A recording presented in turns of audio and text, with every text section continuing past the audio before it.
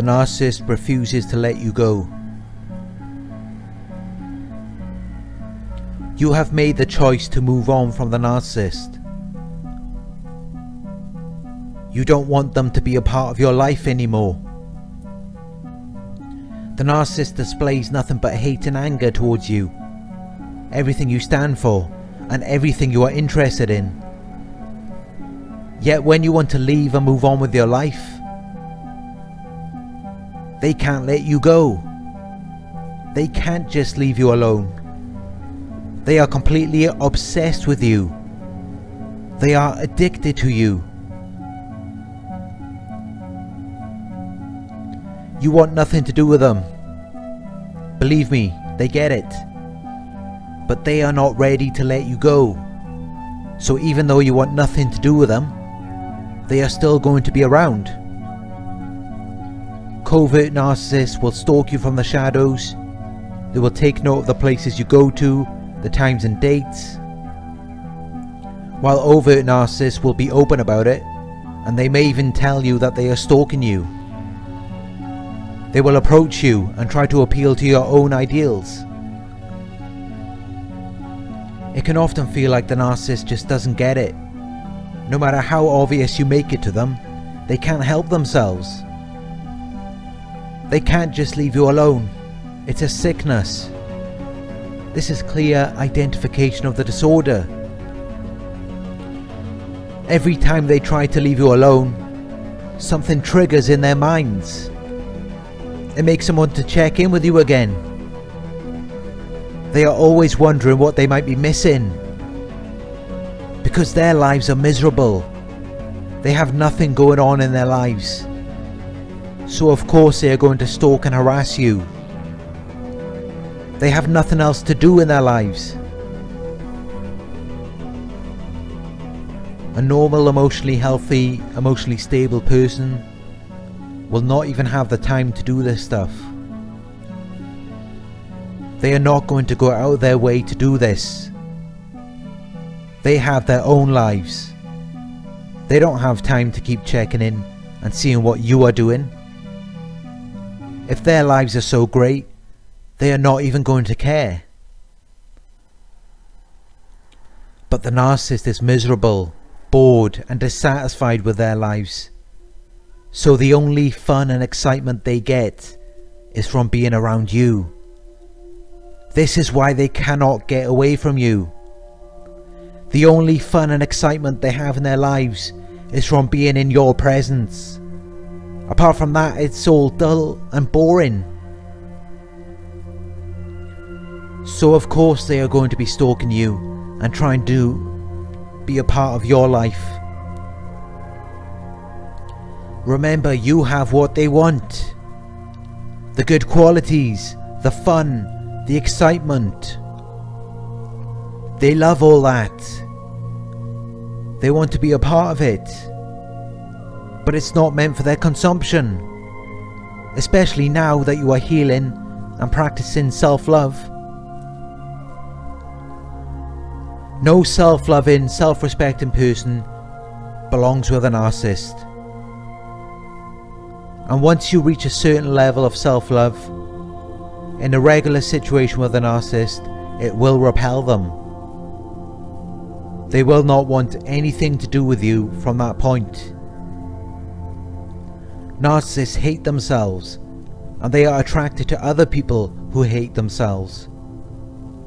This is why they try so hard to make you like that, so they can still keep you as a source of supply. In some situations, the narcissist will even stick around as you are developing self-love.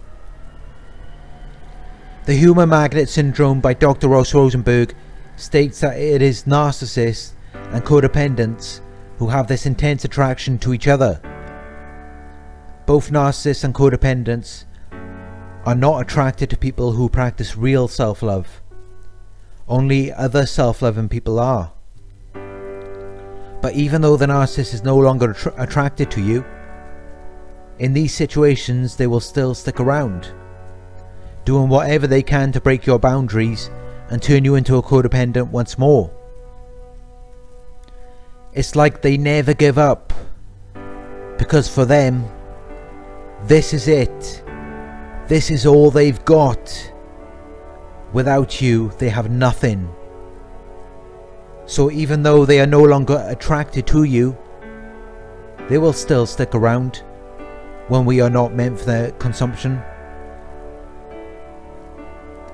And don't feel as though it is a bad thing to not be attractive to the narcissist. That's a good thing. That should be your goal.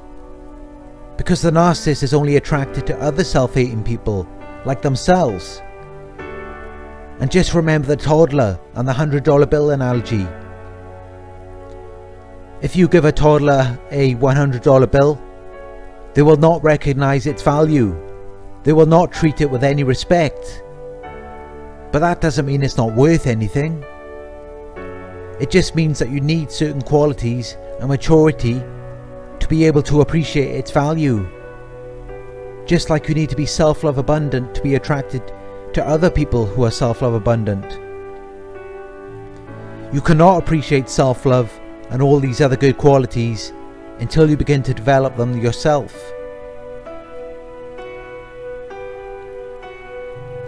The narcissist may still stick around as you are developing your self-love. As I said, they can't just let you go because you are all they've got. You bring the fun and excitement into their lives. Without you, it's completely miserable for them.